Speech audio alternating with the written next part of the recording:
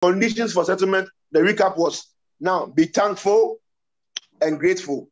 Number 2, do not be anxious. Number 3, have faith in God.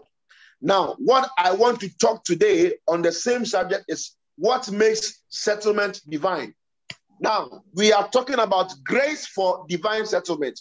So what will make your settlement divine? Anything divine is from God. Anything divine is sanctified. Anything divine is holy and acceptable in the sight of God. So what will make your settlement divine? I go. Now, your plan and your expectation and hopes should be in the accordance with the will of God. Are you there? Your plan, yes, your expectation, your hopes should be in accordance with the will of God.